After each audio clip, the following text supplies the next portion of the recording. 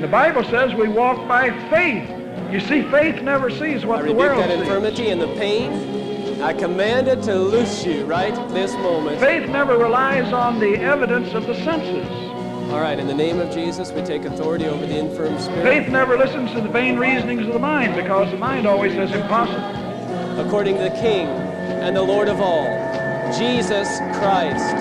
Amen. And at the word of the Lord, do you expect in the name of Jesus Christ, I rebuke Jesus this infirm spirit. In the name of Jesus, I command it out. The guy on Facebook said he was getting rid of him, and I said, hey, I'll take him. So I've been listening to him. Let's see what... No income.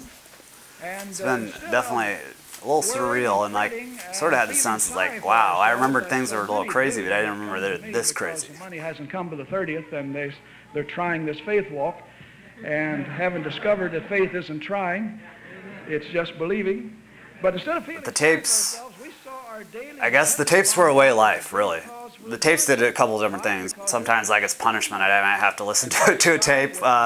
Sometimes as a reward, I might get to listen to a tape. Matthew 6:33. I just didn't know any better than to believe God. And He supplied the food, the clothing. So Hobart Freeman was the one that brought the faith message. You know, we all go through our search, like what's out there, what's the meaning of life. Well, here's the guy that had all the answers. He walks by faith. That means he trusts God for everything. Doesn't worry about finances. Going to college was discouraged.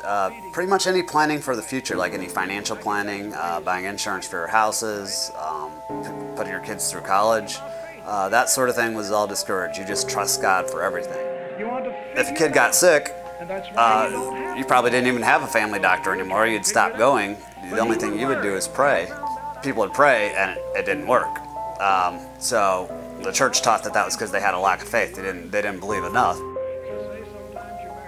Yeah, I mean that's neglect. Kids die. I mean, I can tell you, firsthand that happens. My mom was pregnant, and we'd feel the baby kick and stuff like that. And the kids were always born at home. Me and my siblings were all off at the when it was time for the baby to come. We were off at the Nyes. The baby's been born, and we're on our way back with the Nyes and the station wagon. Me and my brother and sister are all talking about, who's going to hold the baby first, and about, arguing about that sort of thing, like kids do. And we're all excited to meet the new sibling. And we get there, and we're told that Joseph Michael went to be with Jesus, and that means died. So, from what I understand, 2 hours before death was kicking, alive, but at some point the umbilical cord wrapped around the neck and was born strangled dead, and that's something at a hospital just would be a routine delivery, and we'd be alive today. So there's 6 of us today instead of 7. Yeah, so that would have been my brother, Joseph Michael Wilson. And the devil will do all he can to get your eyes off the Word of God onto your problem. He'll often use others to help you be defeated. Sometimes you're married to them, your family, your friends, Job's friends, well-meaning church members. So you have to stay away from people when you're going through a trial.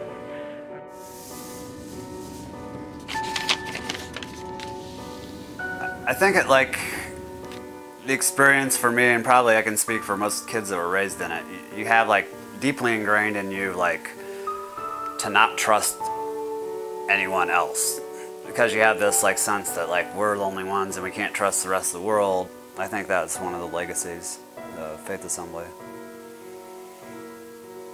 and I wish I could describe that in better words, because I almost feel like I'm understating it.